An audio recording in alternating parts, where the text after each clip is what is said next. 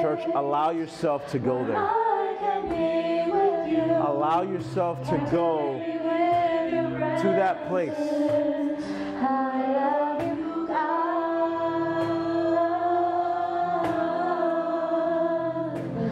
Lord God, we cannot live without you.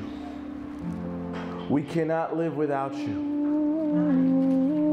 Lord, we need you in our lives. Lord, help us to get to that place. You want to meet us there in your presence. Lord, we thank you because you are faithful. Because you are faithful. No matter what we're going through, the tough times, the sickness, the times that we're crying and we can't, Lord, we can't do this alone. You are there with us, consoling us, comforting us. Your Holy Spirit goes before us. Help us, Lord, to be in your presence.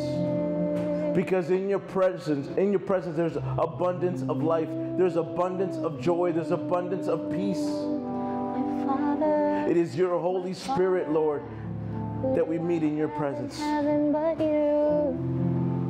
Thank you, Father. Thank you, Jesus. Thank you, Holy Spirit, for meeting us here today. Thank you, Father. In Jesus' name we pray. Amen. It is a time where we can gather together and be in God's presence. When we are together, we are coming to God's presence. When we're together, we're gathering with others who carry that presence of God, who carry His image, who worship together. That is why we do what we do. Because God is the only one worthy of our praises, of our worship, of us lifting our hands, of us paying attention. We are the only ones. He is the only one worthy of our attention and praise. And that is actually what we've been talking about, what we started talking about last week when we're talking about the gathering place, which is that series that we're in today, the gathering place. Last week we talked about the tabernacle, right? We talked about how the people of God built a place where they can go and gather together, a place where they can meet God. And God gave them specific details, specific patterns to follow to build this tabernacle. And in that tabernacle, there's a process that you would have to go through to be able to be pure enough, to be able to be cleansed enough, to be able to be holy enough to go and meet with this God. A God that they saw in a mountain, at Mount Sinai. You guys remember that part of the story? A God they saw on a mountain with thunder and lightning, and they were scared about even coming to the mountain. And God came down from the mountain, and it said that the presence, the cloud, and the pillar of fire laid on the tabernacle, which signifies the presence of God in that place. And it said that the tabernacle, that cloud moved ahead of them. And if the cloud moved, they would have to pick up everything and go forward. And we talked about how God leads us. God is there before us. Wherever He wants us to go, He's already going ahead of us to carve a road, to pave the road for us to be there. And that is where God wants us to be, where we follow Him. Wherever He lands, that's where we land. Wherever He calls, we go. That is our job. So today we're going to talk a little bit more about this tabernacle, because it's important to lay the foundation of understanding when it comes to this place, this initial place that God set up in order to meet with His people. You guys remember last week we talked about in Genesis, right? When Adam and Eve sinned. You guys remember what happened when Adam and Eve sinned? They hid, right? Because God was, what was he doing in the garden with them? He was walking. God set up the Garden of Eve, the garden, to be a place where he meets and lives with his people. Again, we think about God being out there somewhere in the universe, but the way he designed the garden, the initial design was for him to be there, to walk with Adam and Eve, to be in that garden, walking with them, talking with them, communing with them. That was the intent of the garden. And then as soon as sin entered the picture, they started to hide, right? And we talked about, obviously, we've all played hide and seek, right? And if you're it, what happens if you're it? You go seek. And if you're not it, you go hide. The kids know how to play this game, right? You go hide. You go hide and run away from the person that is it. And we saw Adam and Eve run away from the presence of God as he was walking towards them, right? So as soon as sin entered the picture, we start to see that what that causes is for us to draw away from God. So when sin enters the picture, it causes us to draw away from God, to move away, go away from God. And so this tabernacle, he sets up to restore that so that we can draw near to God. And that's what we're going to talk about. How this tabernacle was set up in a way for us to draw near to God and closer and closer and closer to God. So let's read in Exodus chapter 40, verses 1 through 9. I'm going to ask you all to rise as you're getting it. It's going to be up on your screen, but look it up in your Bibles. Exodus chapter 40, Exodus chapter 40, verses 1 through 9. Exodus 40, 1 through 9. You guys all got it? Amen. Amen. And it says this: Then the Lord said to Moses, set up the tabernacle on the first day of the new year. Place the Ark of the Covenant inside and install the inner curtain to enclose the Ark within the most holy place. Then bring the table and arrange the utensils on it, and bring a lampstand and set up the lamps. Place the gold incense altar in front of the Ark of the Covenant. Then hang the curtain at the entrance of the tabernacle. Place the altar of the burnt offering in front of the tabernacle entrance. Set a wash basin between the tabernacle and the altar and fill it with water. Then set up a courtyard around the outside of the tent and hang a curtain for the courtyard entrance. And take the anointing oil and anoint the tabernacle and all its furnishings to consecrate them and make them holy. Father God, we thank you for your word. We thank you because you've given us a design to be able to draw close to you. You've given us your word to be able to hear from you. You've given us prayer to be able to speak with you. And you've given us your spirit to be able to understand and commune with you. Father God, we thank you. We thank you for meeting us in this place today. We thank you because you're going to speak to us. We thank you because we understand that what you're going to speak to us will help us in our lives to get closer to you and to live this life the way you intended it. Father God, we thank you once again for meeting us here. This is your word. These are your people. Have your way with your word and your people. In Jesus' name we pray. Amen. You may be seated. Anybody been to Disney? Who's been to Disney? Raise your hands if you've been to Disney. I know you've been to Disney. You've been to Disney. Come on. Disney. Is it exciting to kind of get ready to go to Disney? Is it exciting when you know there's a trip to go? There's a lot of excitement, right? You pack your bags. Once you hit purchase on those tickets, the excitement starts, right? You get excited about going anywhere, and especially going to Disney, especially if you're a kid. Actually, even if you're not a kid, Disney's awesome, right? So you get on the plane, and you land, hopefully in Orlando, right? You land in Orlando. What if that was the only thing, like if you bought tickets, if you went to go to Disney, but you stayed at the airport in Orlando, how would that experience be? It would stink, right? Because you had all these ideas of what Disney could be or should be. But you get on a plane, you get to Orlando, and you stay at the airport, and you don't go to Disney. You're right there, but you don't go. Or maybe you get on a car, you rent a car, you go to Disney.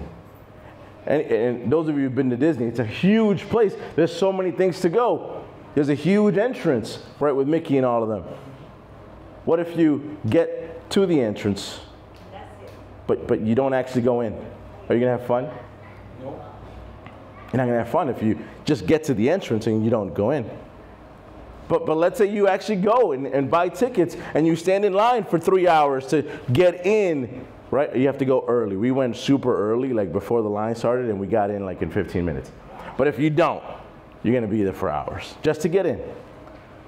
So you stand in line, you get in, but you don't get on any of the rides. Are you going to have fun? You could, maybe, right, if you see things as home, but the fun is when you go in and be on these rides, right? And experience these rides and experience Disney for all its grandeur and glory, right?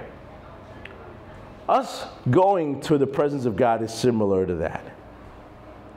It's great to say, I believe in God. That's good, great. But there's more. It's great to say, I prayed to God. Okay, good, great, but there's more, right? It's good to say, I've read my Bible once or twice. Great, that's awesome. You got there, you got to the entrance, but there's more.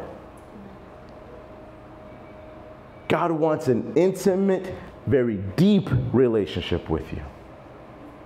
There's a problem though. What's the problem? Free will, okay, which makes us do what we want to do and go the other way, which is called sin, right? God sets up here a process of us being able to draw closer and closer and closer. And remember, we're going to talk about how this is just a picture, a foreshadow of something greater to come called the temple. Right? Because this is a movable place where God moves with his people. And then later on, we're going to see that this is just a shadow of something called the temple, which was a permanent place in Jerusalem that was unmovable, huge.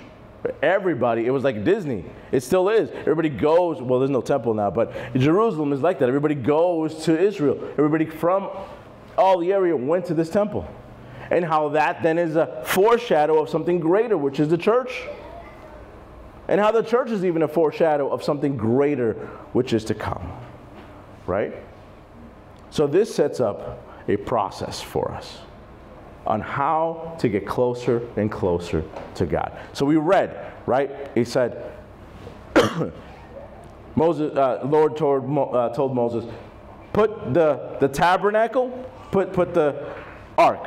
Right? This was a box where we put the tablets and we put some of the manna and we put Aaron's rod. It all went inside this box called the ark.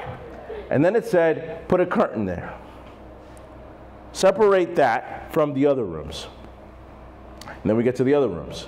The other room was where there was a table for bread to be, freshly baked bread to be there. There was another table for lampstands, like a menorah. You guys have seen that? Like the Jewish menorah with the different candle sticks. So you put that to light up the room. And then God said, put a curtain there too. Once you set that place up, put another curtain. And then once you do that, outside of that, you're going to set up an outer court. You're going to put a wash basin so that when you come in, you're going to wash your hands, right? Before you come into that curtain, you're going to wash your hands.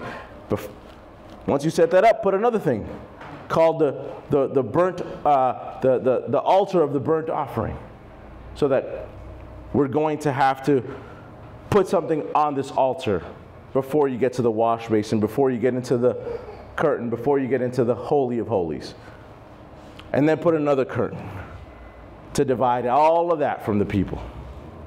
So there's a process that the people of God had to go through to establish a relationship with him.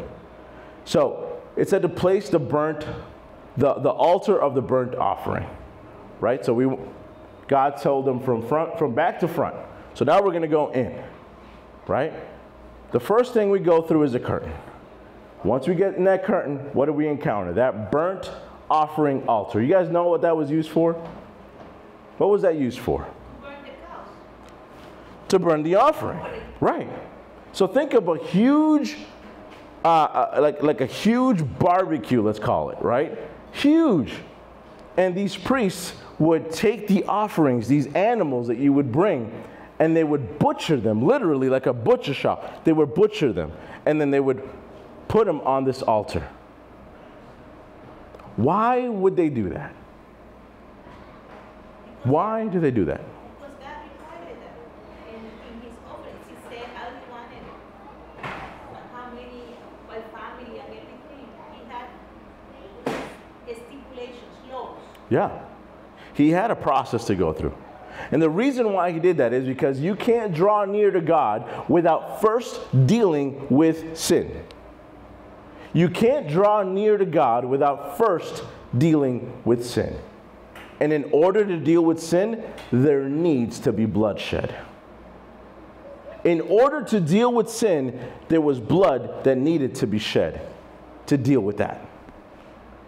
And so instead of you being the person that would die and be on this altar, you would bring something that represented you. You would bring a living thing that represented you.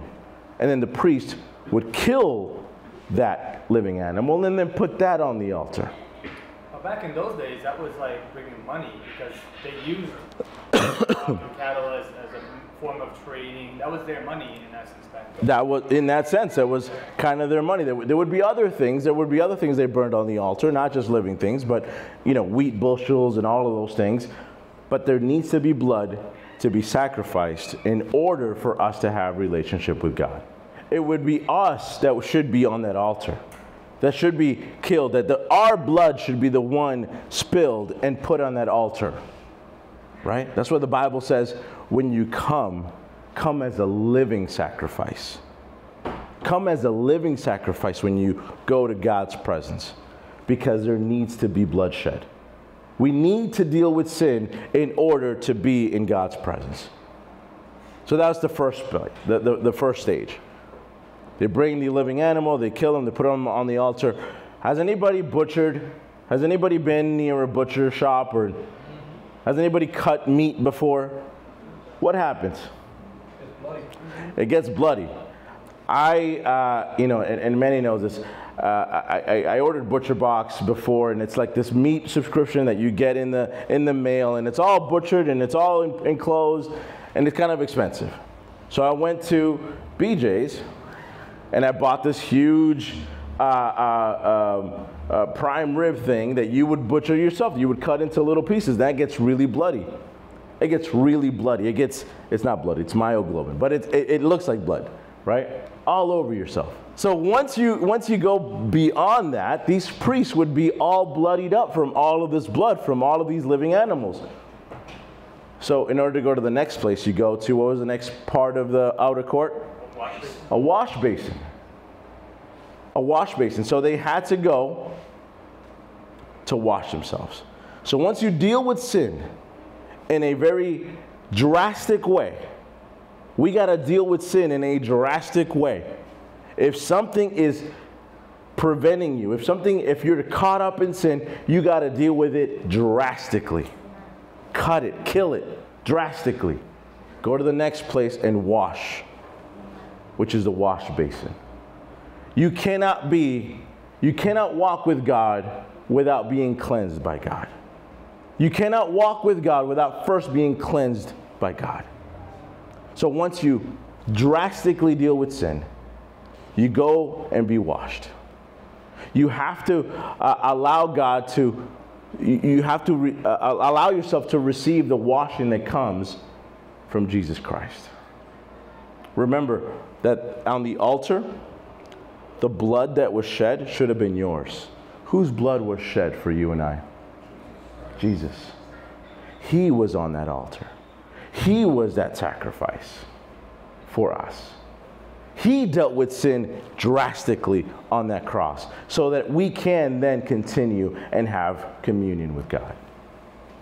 But we have to be able to accept the washing that comes with us. That comes with that. When you guys sin, do you guys feel guilty? When you guys do something that you're not supposed to, do you guys feel guilty?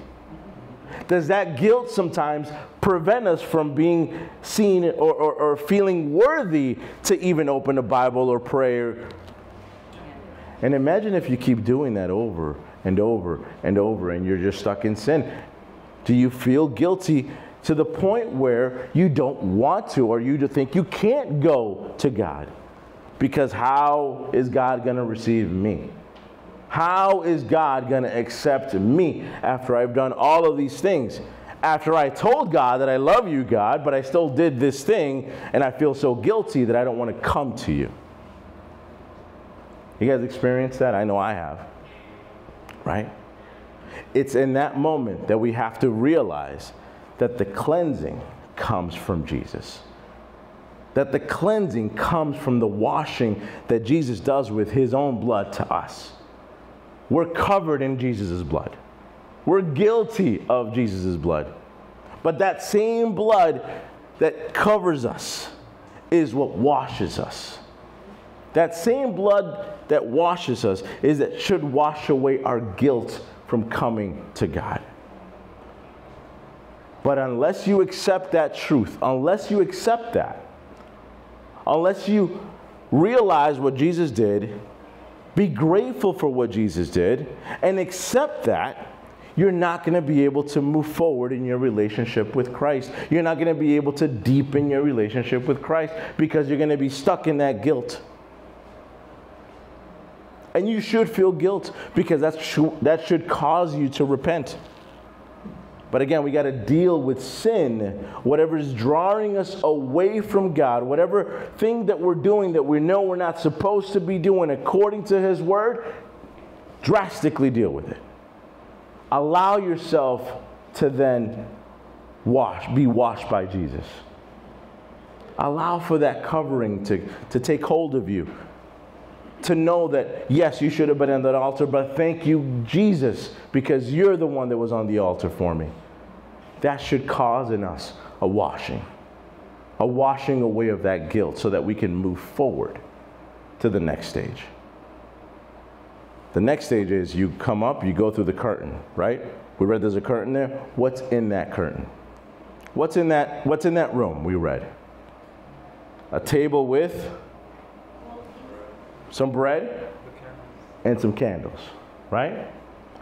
So we go in a room. It's a dark room because there's a curtain there.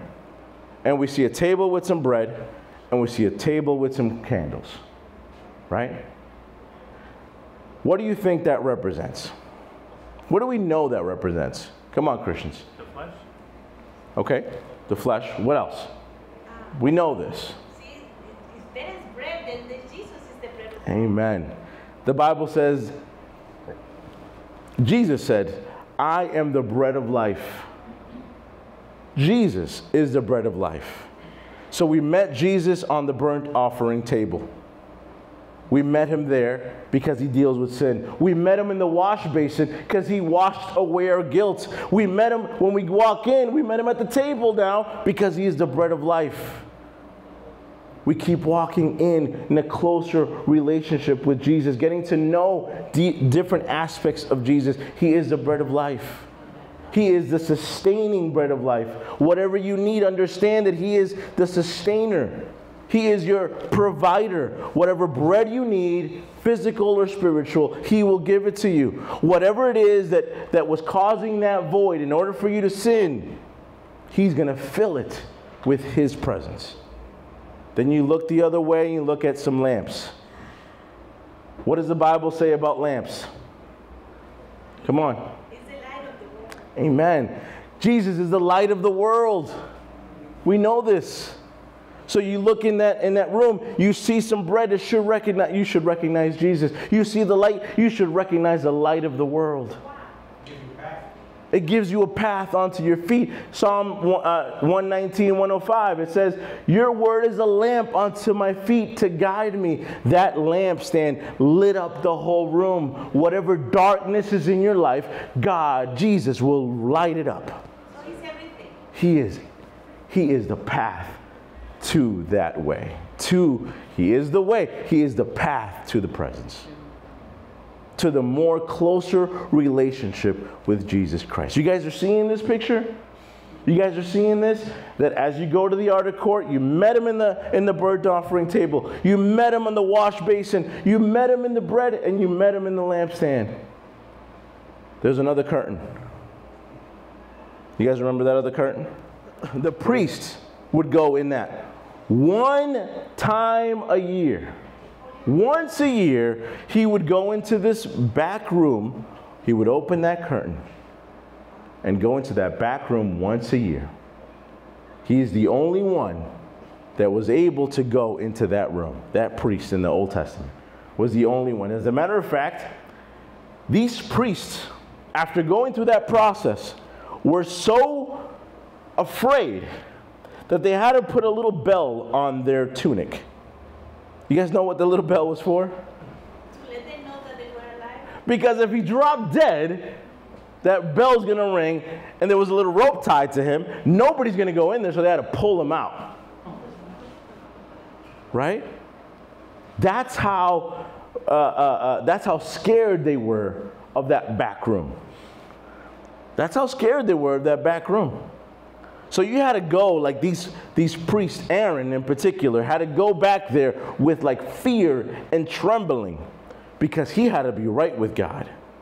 He had to be right with God in order to go in that presence. The Bible says that a couple of his sons were just messing around with this thing called the tabernacle. They were just messing around. They were caught up in sin, and they were messing around, going all over the different rooms. And it says that the fire of the burnt offering consumed them right away. They didn't even get to the first room. It consumed them in the front because they were just messing around with it. We got to take it seriously, for sure. Our relationship with God, we got to take that seriously. That back room was reserved for a once-a-year thing. For one particular person, was the high priest of Israel, in this case Aaron, would go in once a year to meet with God, to hear from God, and bring back some word. What was in that back room? What was so scary about that back room? The Ark of the Covenant, the presence. Right? The Ark of the Covenant was, again, this box. Wooden box overlaid with gold. It had two angels, kind of archangels over it, and there was a seat on top of it. And that's where, it's called the mercy seat, where God would sit down. Again, that presence would fall, would sit down and meet with Aaron and the high priest in that moment. And you had to you have to bring some of that blood on that seat in order for that to happen. What was inside the box? We read? What was that? The 10 Commandment tablets. The staff of Aaron, the high priest. What else was in there? Some manna was in there. You guys know what manna is? Remember in the wilderness, the Israelites were hungry, they didn't have any food, and God made bread rain down from heaven, and they would collect it, right? They collected some of that, put it in a jar, and put it inside the altar, inside the Ark of the Covenant. That there's several things that are in this ark that represent God's presence, right? The first thing we see is the stone tablets. What do we know about these stone tablets? The first time they were made, Moses comes down. What does he do? Why? Because he was upset. He was completely upset about what the people were doing while he's up there in the presence of God. Literally, God wrote them with his finger, and he comes down and he breaks the stone tablets. But let's put that in the altar. Let's put that in the ark. What was the other thing you said? Manna, right? You guys remember the story about the manna? Why did God rain down manna? Because? They were hungry. They were hungry. But were they just hungry? Like, oh, I'm hungry today.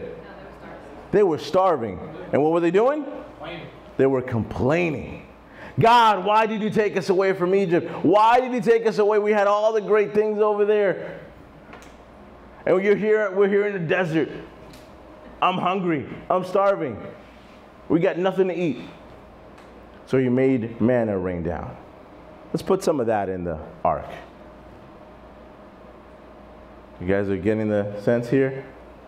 What else was in there? That staff. What do we know about that staff? Is that the one that became serpent? It's the one that became a serpent, right? It was the one that when they were complaining about water, he smacked the rock and water came out. All of these elements that are in here, we're just complaining and complaining and complaining and complaining about. Oh, I was going to say that they were reminders. Exactly. There were reminders that I was there with you. Even when you sinned, I was there with you. I'm establishing my covenant with you through these tablets. I'm establishing my covenant, my promise with you through these tablets. I'm establishing the fact that I am your provider, that when you need something, I am providing for you. That's the manna. Joseph's bones. They were with them, yeah. They weren't in the ark, though. They weren't inside the ark. It went with them, though, and they buried them, but they weren't in the ark. And then the staff, to remind them of God's authority, right? All of those things represented God's presence in that moment.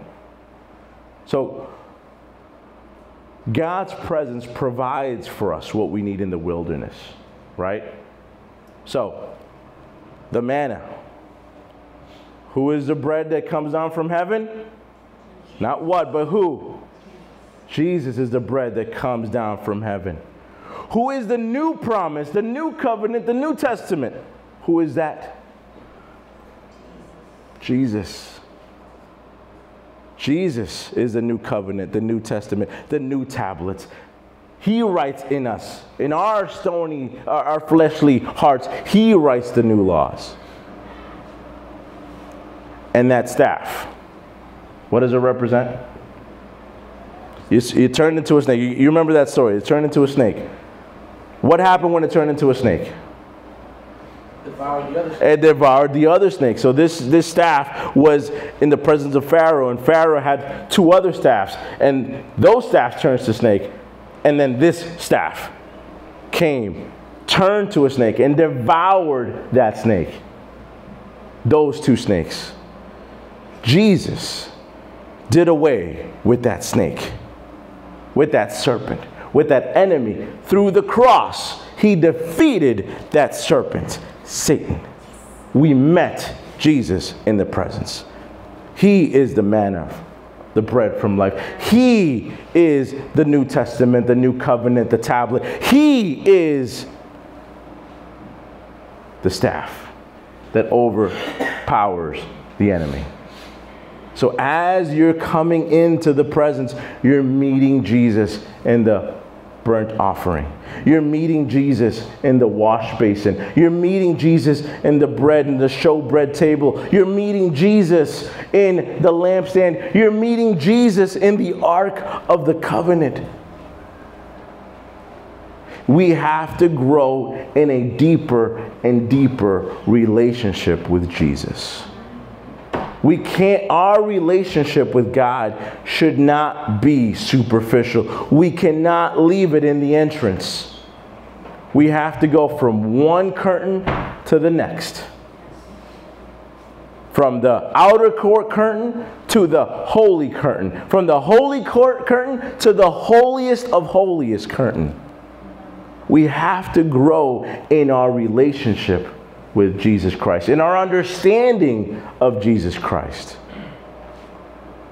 As we understand and grow more, our relationship deepens more with him. What it is, he is washing you clean from all the dirt that you brought into the home.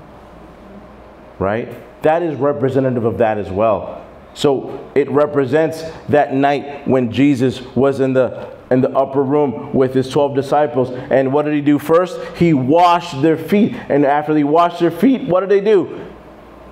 He gave them bread.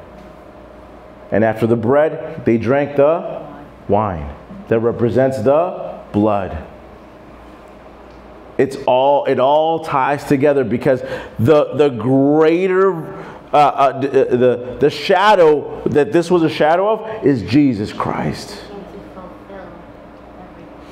He came to make this for you and I accessible.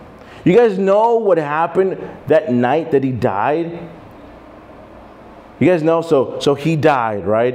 And he was on the cross, obviously, for many hours, suffered death, blood spilled. He then dies. A couple things happened. There was an earthquake. The moon, the sun darkened, and the temple veil ripped. So there was a huge earthquake. The sun got covered. All in that moment. Huge miracles, signs, wonders. And then there's this thing rips? That thing? You're going to compare that to an eclipse and a... Why is that important? It tore the boundary. Praise God. Praise God. It tore the boundary. No longer do we have to wait for once a year. No longer do we have to wait for somebody to go in there for us.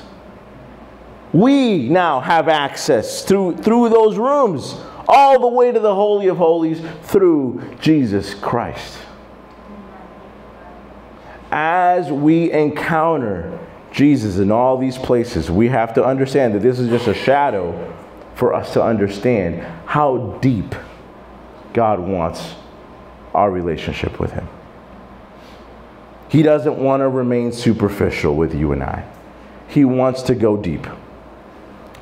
The tabernacle structure from the outer courts of the Holy of Holies symbolizes our journey towards the presence of God. It symbolizes our journey towards the presence of God. And the presence of God is only entered and established through meeting Jesus every step of the way. Every step of the way.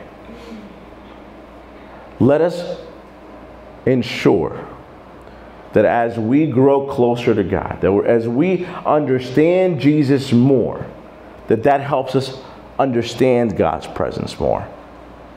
But we have to be willing to draw close. We have to make a decision to draw close each and every time. It's not easy. It's not easy, because that first step, which is to deal with sin, because if you don't deal with that, you can't go through the rest of it. That's hard. Dealing with your stuff is hard. It's easy to deal with somebody else's stuff, isn't it? I mean, that's hard too, but it's easy to point fingers and to give advice and, oh, you should be doing that, you should. But when you have to point the finger at yourself and deal with your own stuff, that's hard. That's hard. But it's not impossible. God dealt with all of that. Jesus dealt with all of that on the cross. We just have to understand. We have to understand that was already defeated.